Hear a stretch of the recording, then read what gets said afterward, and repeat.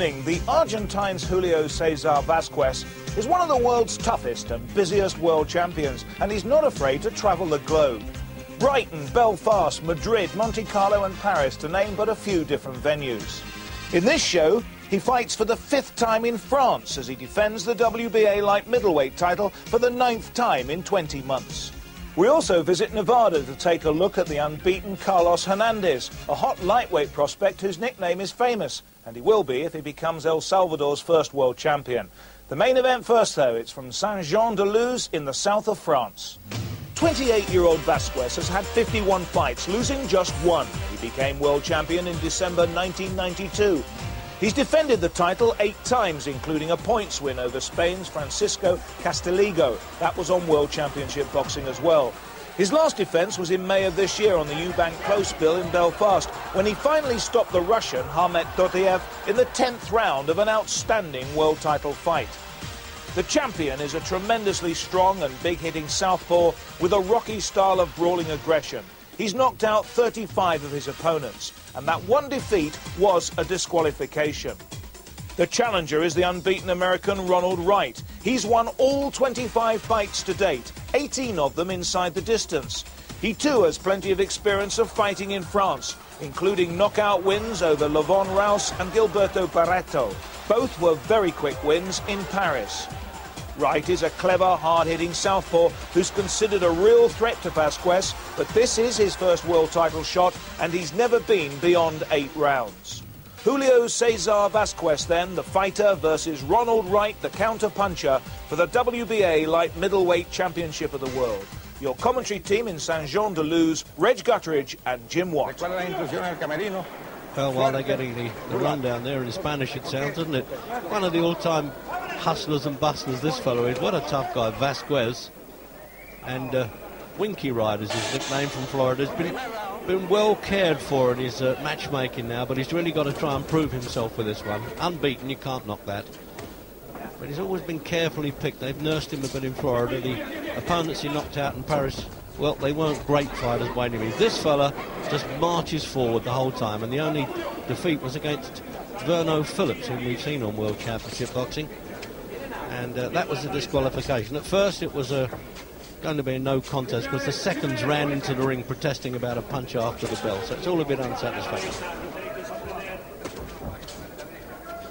And the old line about have gum shield will travel in, this champion from Argentina, you've got to hand it to him. He's been everywhere. I mean, going to Belfast itself was a knockout, wasn't it? Defeated a Russian in a great fight too. Yeah, well, with his style, he doesn't really look for any help from any officials or anybody else.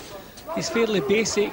Sometimes there's trouble in the early rounds with opponents, but his sheer strength has never let him down. He usually comes on strong, and already this is going to be a hot one for him. He's been eating a couple of jabs already in the first round here.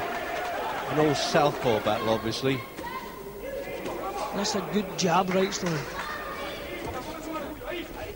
Yeah, he makes that count, doesn't he? I've seen that before. He's had a couple of one-round wins. He's even had it in Luxembourg, a one-rounder.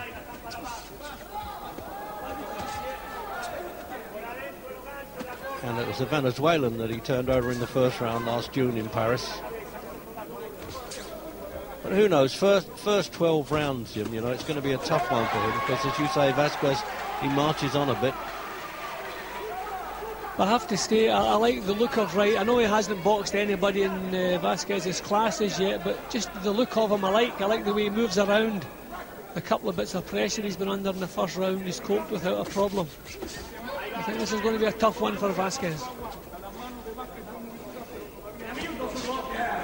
The WBA version then of the light middleweight championship, 11 stone, 154 pounder. Surprising though, the boxing fans in France, you know, Jim, it just shows you if you introduce people from abroad who can fight, a bit like bringing foreign players into British football, really, isn't it? They're getting a lot of support now.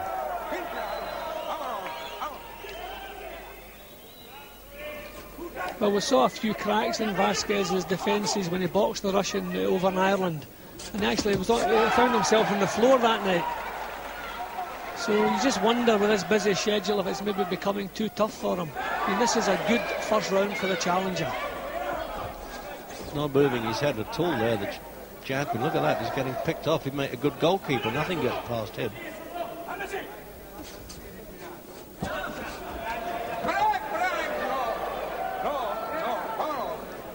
Well, you know, he contributed to that, Jim Vasquez, really, by ducking. So the end of the opening round then, and that's the 260th pro rounds for this fellow. That's quite a record, isn't it? Ronald Wright just hit the 80 mark there. That's the face of a couple of fighters there, particularly the one on the right, isn't it? 22 years old, Wright, and 28 the champion. Comes from the same district as the great Carlos Monzon, this fellow, Jim Santa Fe. I know Monzon was one of your favourites, but different style to this. Second round then. And a good opener there for the challenger from Florida, who's enjoyed his victories in France. Look at this, he's so accurate with it. I can't understand Vasquez standing for that, Jim. They're a bit obvious. But Wright's putting so much power into the jab. Normally Vasquez can come right through an opponent's jab, but he can't with this one. It's stopping him in his tracks. So he's going to have to get his own punches off earlier. He can't counter this fellow. He's going to have to lead, and that's what he's trying to do, but again, a little bit clumsy. Yeah, he just turned the punch there, didn't he? Hooked it in well. I don't know if he was entitled to call that a knockdown. I would have done, Jim, definitely. I mean, he was stumbling, but a punch landed, and look, see how crude he is, and Wright has taken full advantage here.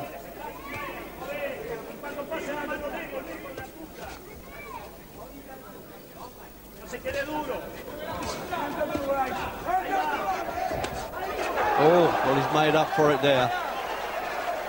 Yeah, he's going to count that one, I hope, yes. Mandatory aid, of course. Now, that won't do his confidence much good. It looks like he's congratulating Vasquez for catching him with a punch. It's the only decent punch he's caught him with in a round and a half.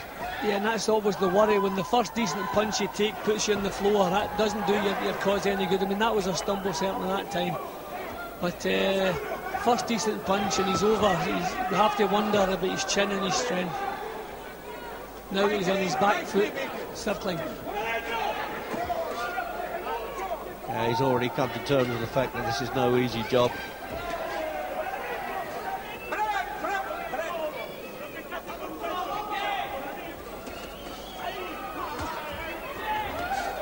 See, I don't think he's ever been under fire like this before, Winky Wright, Jimmy. This is a test of character now. And it's so early in a 12-rounder. Well, it's certainly too early to get involved with Vasquez. He wants to try and keep it at long range if he can. But he seems to have lost his way a little bit in the second round. He's lost all of his composure.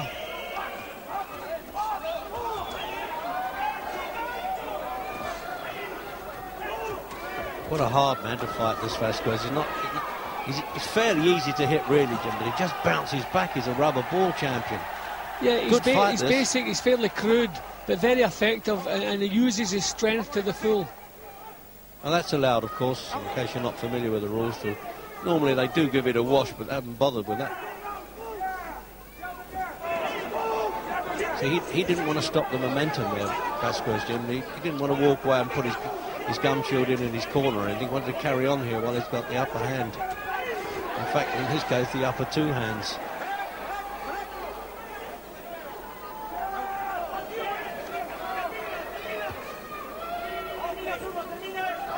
Well, Wright's jab is still working well, but he's lost his composure. He's really under pressure here. So it's a tough fight then, and it's time for a quick break, but we'll be right back with the rest of the action.